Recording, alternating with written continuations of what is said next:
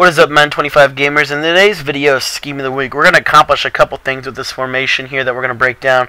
Remember, we're in the Miami Dolphins offensive playbook, and the play we're going to be looking at today, it comes from the doubles flex wing. This formation can only be found in the Miami playbook and the Green Bay Packers playbook. And the first play we're going to look at today is halfback dive, and this is going to allow us to have a nice running play combined with a really good blitz speeding play that we're going to show you in a minute. But remember how much we were running out of the gun out of our base formation, the gun wing offset. Now we're going to be using this one as well, and we're going to just mix in these two different types of runs. Okay, so first of all, the HB dive, guys. I can't say enough about this run. Last year was one of the best runs, if not the best run in the game. This year it's no different. It's very good, very effective, and definitely going to be able to use it to just easily run the ball. Remember, it's our quick audible down here from this formation, and it does a really, really good job. And you can just run it all through. It's just like an inside zone read type of run, and I really, really like this run. So I like to use that run to in a situation where I just want to show them that I'm going to be running from this formation primarily. We'll just use this run, and we'll just say, okay, there's 5 yards, and it's very difficult to stop this run. This run, as opposed to the other one, the counter we were talking about earlier, this run when ran commit against is it's not always great. It doesn't always work out great for you, but it's still, if they're run committing against it, it means it's tough to stop, and you know. So, anyways, that's the run HB dive. Next play I want to look at is the we only have two plays we're really going to look at here. We're going to look at the PA seams, and we're going to look at the slot cross. So PA seams, we have a stock fade on the left side of the screen, so that's an automatic man beater. We know that from last season. And then we're just going to do double wheel routes to the running back and the tight end here. And we're going to take Greg Jennings, we're going to put him on a drag. And those are the adjustments we're going to make.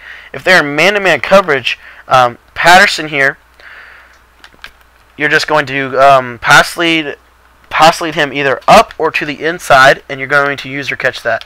Now, obviously, guys, if you struggle with user catching, you may want to put an out route there or something else that beats man that you don't have to user catch. I personally sometimes struggle with user catching, but when I get it right, like there you see, it does beat man coverage.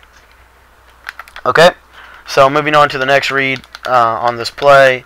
The next read on this play are the double wheel routes. We're just going to try and see if we can maybe hit AP. Typically, you'll get that block from the tight end. It's just a really good screen concept. It was brought to us by Rdikes from last season.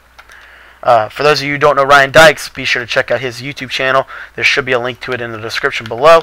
And just a really good Madden guy over there. Our next read on this play is going to be Greg Jennings on the drag. If he's covered, we'll just playmaker him back across the screen and be able to beat it if we need to. Normally, we won't be able to need to beat man through Greg Jennings. Typically, we'll be able to beat it on our first two reads. But here, if we need to, you'll see just playmaker him back across the screen, and you're going to crush man coverage. And then our last read on this play is going to be the deep post to Patterson Rudolph here. I'm going to get back to the PA seams. Yeah, there we go. So that'll be our play. And just watch as Rudolph just pass lead it to the inside, and you're just going to click on and user catch it. You could lob pass this or bullet pass this. It does not matter. I personally recommend you lobbing it just because it just seems to work a little bit better for me. If I just bullet pass it, click on, and go get it. Obviously, you know, you can wait, you can do whatever you want with that route. That route is also really good against zone, but it's just primarily if they're in a cover zero blitz, we'll pass lead that up. I mean, here 2 minute under is not going to show you. Let me grab like a cover zero, a weak blitz here, and we'll put Smith in a zone as if he was so they're trying to stop the screen pass over here. And if this occurs, the cool thing about this play is when you get this route, just lob pass lead up and then click on, and Rudolph is so big it's just going to be an easy catch for him. So that's why we like to use that play. But the main pass is the slot cross, just like last year. And what we want to do with this is we're just going to put our tight end Carlson here on a wheel, or on a streak. We're going to put Adrian Peterson on a wheel route, and we're going to put Jennings on a smart routed out route. And then we're going to put Patterson on a zig route. We're going to motion Patterson in right about here and on the zig, and you're going to see here it's going to do a really good job of beating man coverage. Now that's not our first read. It's just I just wanted to show you the motion snap. Okay, so set the play up again, and now we're going to take a look at a situation where they may be blitzing us double side pressure here out of the cover 3. If this happens, our first read on this play is our tight end here out of the backfield. Just hit him and run. It's a really good quick pass in my opinion. Does a good job against beating zone pressure. And then our next read on this play is going to be actually our running back, and in my opinion, he does a really good job of beating man pressure. Combined with that out route, a 2-man read, a 2-man window, and the out route does a really good job of beating man blitzes. In my opinion, it's actually probably one of the better man blitz beating routes in the game. And then our next read is going to be Rudolph coming across the middle. He's going to beat. He's going to usually beat man. That time he got. I think we may have snapped a little too quick on the shift here. And that's another thing, guys. Real quick, just make sure you're snapping the ball at a. Just don't just quick snap. Make sure everybody's set. Otherwise, fluke pops off, in my opinion.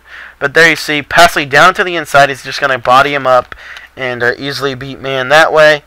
And then, of course, the reason we put the motion snap zig on there is so we can beat a man blitz, or just have a late read just in case everything else is covered. And you're going to see you're going to just hit him when he cuts to the inside here. So when you go to look at your slot cross route, I would recommend go ahead and glancing at your X route. If he's open, hit him. So we look right, no, and then just hit the Patterson underneath there for an easy read. So that's how I like to use the slot cross and the PA seams and all that out of the Knuckles Flex wing. So be sure to check out the rest of the scheme throughout the week, and we'll see you guys next video. Thanks for watching, and I hope you guys have a great day. See you guys tomorrow.